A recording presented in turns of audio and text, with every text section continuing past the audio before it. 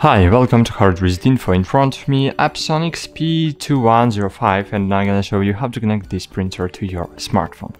So firstly, download Epson iPrint on your device. Cool, then click open. Agree. Okay.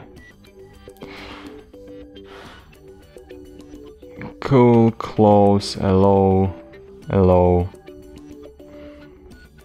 and cool. Now click printer is not selected.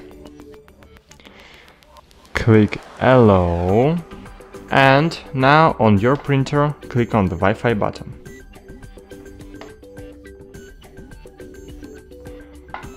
Press and hold Wi-Fi button and wait a while. Then on your smartphone, click Wi-Fi Direct Setup, click Printer without LCD screen, and then, as you can see, here we have an instruction. So press Wi-Fi and E button to print the page with VPS password.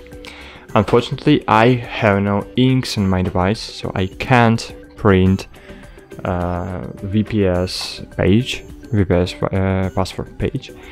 So not VPS, but Wi-Fi Direct password page. And unfortunately, because of it, I can't connect this printer to the Wi-Fi. But if you have inks, if you have